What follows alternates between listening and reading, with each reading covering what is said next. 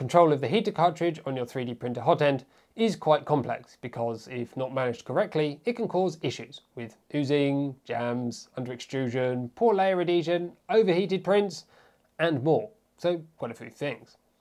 The amount of heating is controlled by turning the heater on and off when required using a software PID controller. On 3D printers running Marlin firmware, we use PID autotune to calibrate the system, which ensures that the hot end will always be at the right temperature. The problem is, this autotune can be run for differing numbers of cycles, which could potentially affect the results, and therefore the temperature of the hot end during printing. So today I'm going to be testing this, so you can minimize your hot end temperature fluctuations and improve print quality.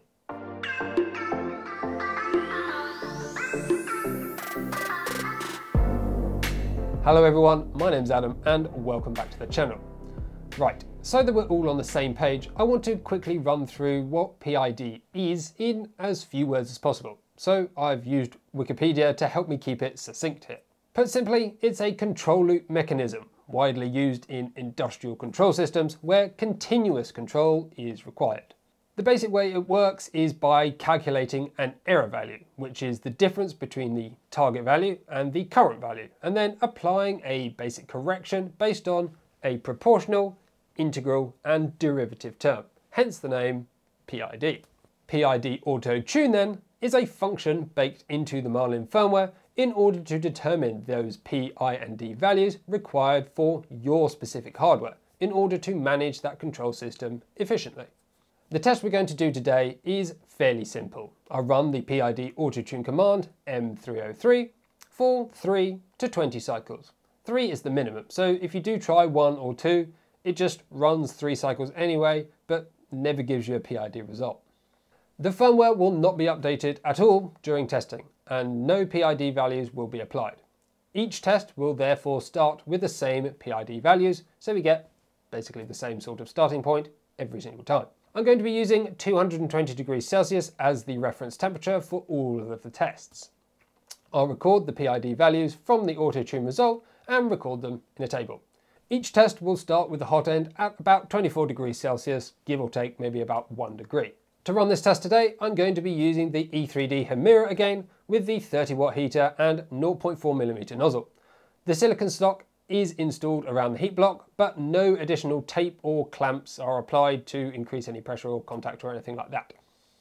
There'll be no filament in the hot end when running the tests. I would have liked to include it, but given it's going to ooze out at the higher temperatures anyway, and I can't really run constant flow for the whole test because it changes temperature, so no filament seemed really like the best solution.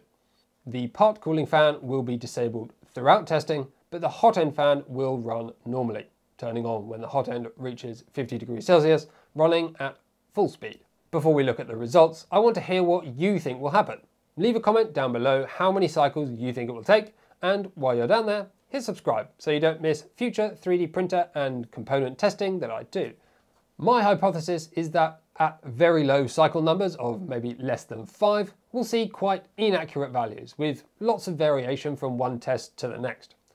Above 8 cycles, I expect this will be a little bit more stable, bit less variation and a bit more accuracy. And then over 15 cycles, I think there'll be very little improvement from one cycle to the next. So we'll probably have sort of negligible impact by adding any more cycles on top. 8 cycles are typically recommended. They seem to be all over the place. So I expect somewhere around here will be the optimal that we're likely to find. Of course, there's only one way to find out what actually happens. First, let's look at the raw PID numbers. This is the exact data that I captured from the firmware. We can see with the D values that they are hovering around the same place, but don't seem to be getting closer to a specific value after more tuning cycles. The very same seems to be true with the I values. The P values though seem very accurate, but are much smaller, so maybe actually have similar percentage error. If we adjust all the data to be relative to the minimum in each set, we can compare each of the P, I, and D values to each other, as they'll all just be based on percentages. From this view of the data, again, we can't see any improvement with adding more tuning cycles, but it's much more noticeable how the P, I, and D values all seem to be in sync across the full range, with I values showing greatest variance, followed by P, and then D. There appears to be some ranges though where the PID values improve and then decline again. So the last perspective I want to look at is the magnitude of each value away from the average. Normalised of course to ensure that P, I and D are all comparable in percentage terms. From this perspective on the data, we can see there are certain peaks of inaccuracy around 6 and 8, as well as 14 and 16. In contrast, there are also areas where the data seems to be significantly improved, with tests of 9 to 12 and 18 to 20 cycles staying very close to that mean value. The only problem is that as I didn't repeat the tests at each of the ranges, I can't be sure that these values are not just by chance. A slight oversight really in planning the test. Nevertheless, I think we still have some valuable data here that we can learn from. The I values, which are also the smallest by magnitude, demonstrated the largest overall percentage error of 5% from the mean, with peaks of inaccuracy at 6 and 16 cycles at 12 and 13% respectively.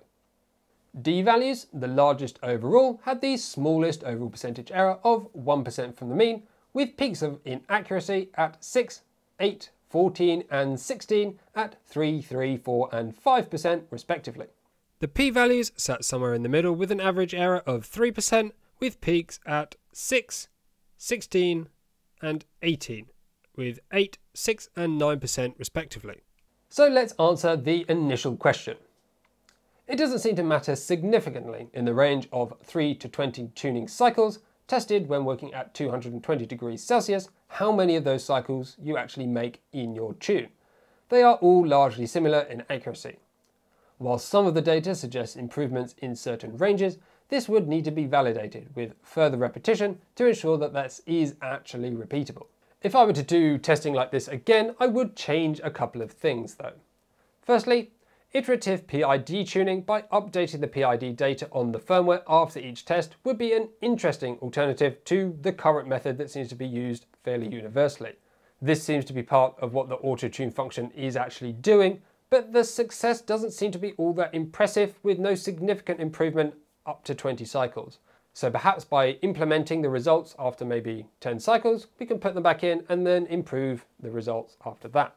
In that same vein, testing a greater range of cycles, maybe up to 40 or 50, with some repetition at each stage, would be interesting to find out how repeatable these results are. And that would definitely then tell us if certain ranges do provide better results than others.